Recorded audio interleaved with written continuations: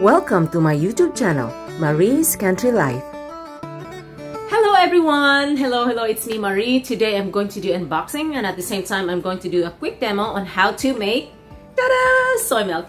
But before I do that, I have a question for you. Do you like soy milk? My family likes soy milk. We also like almond milk and some other beverages.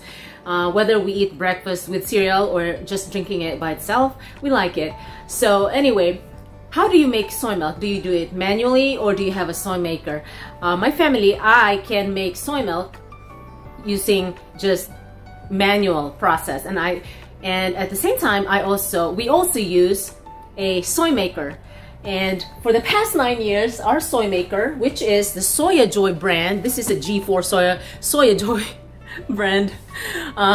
We've been using this for 9 years and we use it like pretty much every other day, and if we have more people here, we use it every day. So anyway, and because this one is not working anymore, we decided to buy another one, and this time it's a Soya Joy G5. It's an upgraded version, and today I'm going to unbox this in front of you, in front of the video, and I'm going to demonstrate how to use the Soya Joy. Okay, I highly recommend this brand. I highly recommend this product because this is a good brand, okay? And very efficient, and it's easy to use. So here is the Soya Joy G5. It comes with this box, and you see there is the label and our address. So anyway, right here. So it didn't really come in a different box. This is the box. So let me see here. Got this here.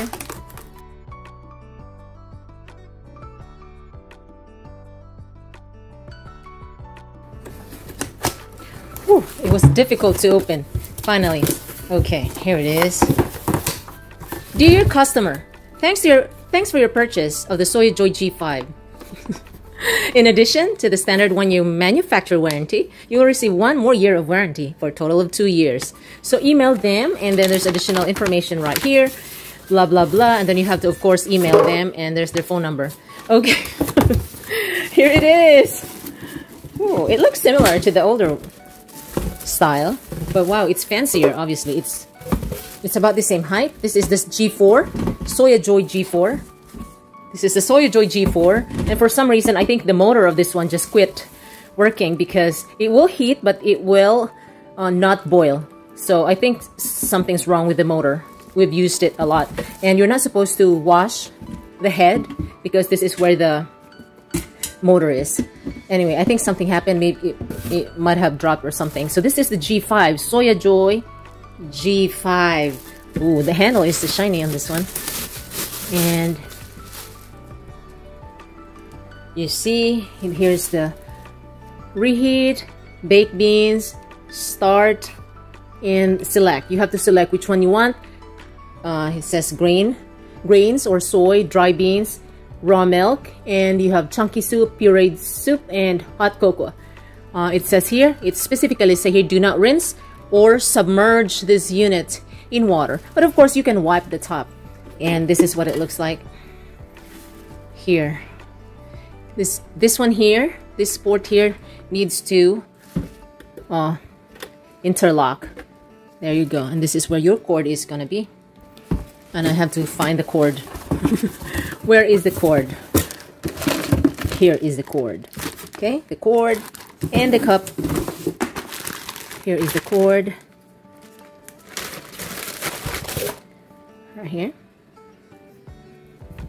Goes here.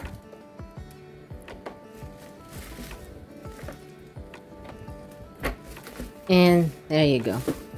And there is an intended cup for this. For a batch of soy milk, you only use this. I think this is half a cup for half a regular cup. So you only use this cup. It's pretty small, but this is intended for measuring the soy milk that you're gonna use for each batch. And here is also a strainer.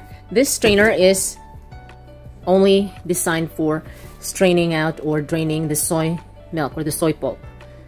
Right here. This is a lot smaller than the G4 soy milk strainer. Let me show you the G4 one. So this is the G4 unit strainer, and this is the G5. So it's smaller, but I think it's okay. This is, I can still use the G4 anyway. And it also has here a free it says non-GMO Laura soybeans. We use also Laura soybeans, okay? And if you are new to Laura soybeans, you can use the code BESTBEAN for 10% off your first order. And you go to laurasoybeans.com. See, that's a free plug. That's a free promotion of Laura soybeans. I don't get any money from them, but anyway, I mentioned it anyway. So anyway, this is my new soy maker, and this is where you put your soybeans, your soaked soybeans. It says here, the first, if you can see this one here, the first line, it says 1,300 ml, and the top line is 1,600 ml. It means this is the maximum, the highest line. And after you soak your soybeans, you put the soybeans inside, and these are the blades. Okay, these are the blades. And for this brand, or for this unit, the motor, the end of it has some kind of compartment, container, something like that. It maybe holds or keep the soybeans intact as you put it at the bottom, or as it grinds, or as it blends. It will keep it contained to make it smoother. The G4, it doesn't have it. It just it has these blades, but it doesn't have the curved thing like a cup.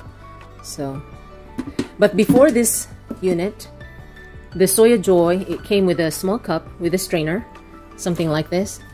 Quite big, a lot bigger, but it seems like this before. The brand before this G4, the brand before Soya Joy G4, it came with a cup, and then the blades will sit inside, something like that. But that's not the style of G4. G4 doesn't have it, so you just have to put the soybeans inside, and then you plug it in, and you're ready. And G5 is an upgraded version because it has this. So we shall see, and I'm going to try it now. Another important reminder is that before you use this soy maker, that you wash the soy maker inside with warm water and a little bit of soap, and make sure that you rinse it properly and rinse it well. And again, don't rinse or don't wash the head, because this is where the where the motor is. And before you operate this machine or the soy maker, make use that you read the user manual. This is where it tells you what to do, how to function and to troubleshoot if there are problems, and this is the guide. And what you can see here, the display here, and the quick functions, and it tells you the instructions, the tips and reminders, and before you use the Soya Joy G5 for the first time. And here's a little bit of information or a recipe, making basic soy milk from soaked soybeans, and there are sample recipes as well, creating your own recipes. You can use also almond if you like almond milk, but make sure that you soak it just like soybeans, regular soybeans. Make sure that you soak the soybeans for at least 8 hours, and for almond milk you soak it for overnight, because it's a lot bigger than soybeans. And it is recommended to remove the skin of the almond nuts, because I don't know why they recommend that, but it's highly recommended to remove the skin. It's kind of hard to remove the skin when it's still on the nut itself, but yeah, it's recommended to remove the skin. But when I make almond milk, I just soak it and then put it in a blender and I strain it. That's what I do. And the same with soy milk, soybeans. The same with soybeans. I soak it and I rinse it, and then I process it using this machine. When you wash this part, make sure that you don't try to avoid putting water here, because this is where the right here, and also this is where the plug goes. I mean, it connects. This one and here, they connect to each other. So be very careful so that water won't get inside when you wash this unit. And also here, this is where the plug goes, right here. So make sure that you don't wet this part. Only hand wash, preferably hand wash. And also this part is hand wash. You can use a brush and you can use cloth, but do not submerge this part here in water. And here is the soaked soybeans that I soaked since this morning, and this needs rinse. I need to drain this and rinse, and I will put this soybeans inside the maker. I just put water in the pitcher. I have 1,300 milliliter, and I drain and rinse the soaked soybeans, and it's time to put the soaked soybeans inside. And here's the motor. Make sure that it's connected. There you go. And the plug. Oh, sorry, wrong end. This one. And plug right here. After you plug the cord, this is what will show, and it's like orange, red. You press the soaked beans, and it will show that. And it will show that it will process for 36 minutes. And that's it. In about 36 minutes, the machine will display the end word, and it will beep for 1 minute. Then it will show B. B means keep warm until you unplug it. And now we'll just wait until the process is done, okay? Do you hear that sound? It is warming or heating the water, and then it will boil. The difference between the Soyajoy G4 and the Soyajoy G5 is this one has this little screen here that will show the digits. It's digital. The Soyajoy G4, it didn't have it. It just have this, and the buttons will light up in red. Soaked beans, dry beans, raw juice, greens, porridge. So it's a pretty simple display. But this one here, it's an upgraded version for sure.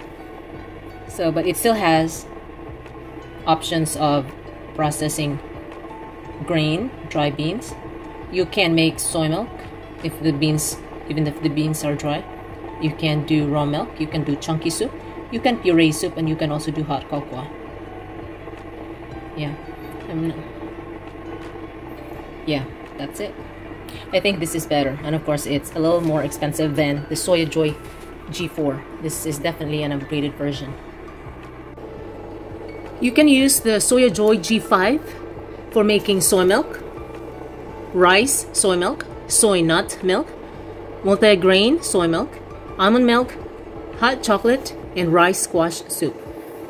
So it's pretty interesting. And the G4 can do the same thing. So you can do whatever you want, puree or juice or something like that. And you can also do pumpkin celery soup, any soup that you want. The water is hot and it's boiling. That's the sound of the boiling soy maker inside. The water is boiling. The display shows that it has 30 minutes left. Processing time. Making soy milk manually also takes about 25 to 30 minutes because you'll have to do everything manually. The soaked soybeans, you will put the soaked soybeans in the blender with water, and then you have to blend it really fine and smooth, and then you add more water, about 2 to 3 cups of water or 4 cups maximum, depending on how much soy milk you want. You put the blended soybeans and water into a big boiling pot, and then you let it boil for several minutes, and make sure that you watch it carefully because it can overboil really easily. So you have to really watch it and don't cover it. You have to keep stirring it. And that's how you make soy milk manually. And it will take about 25 minutes to 30 minutes too, if you make soy milk using a blender and cooking pot and constantly stirring. But this one, soy maker of course comes handy because it does everything for you. The warming up, the heating, and the blending inside, and the cooking of the beans mixed in water. The outside, it's warm, it's not very hot. But with the Soyajoy G4, the outside is more hot. You can burn your fingers. But this one, it's warm, but it's not gonna burn you. So it's more protected. I think the outside it's like a thermos almost, the feel. And then the handle is not hot. The handle on the G4 is not hot, but yeah. But the silver on Soyojoy G4 is hot. This one you can touch it, and it's not gonna burn you. It shows there's 2 minutes left.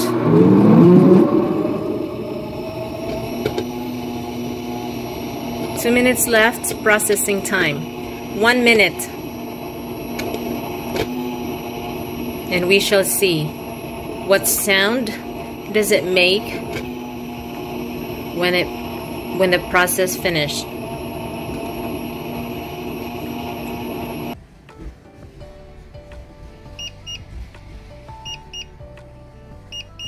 It says end. Deet deet. Deet deet. Okay, it means it's done. The process is finished.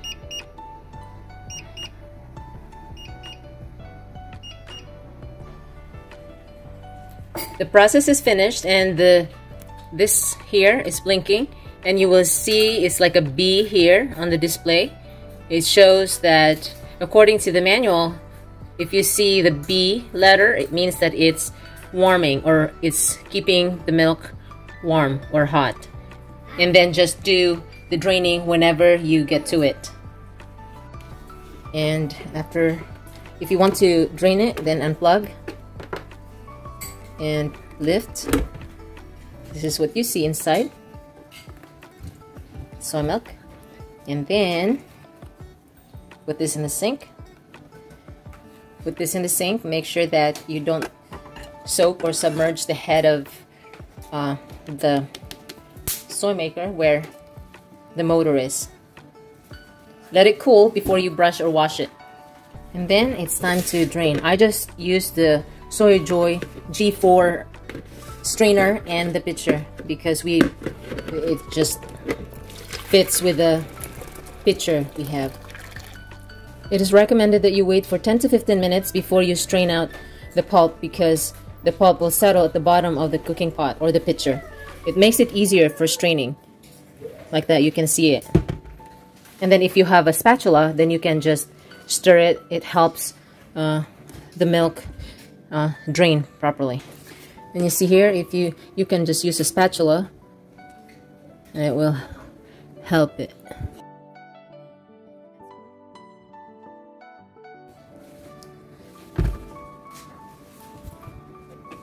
And if you want to strain it fast, then you have to use the spatula. See, it's straining it.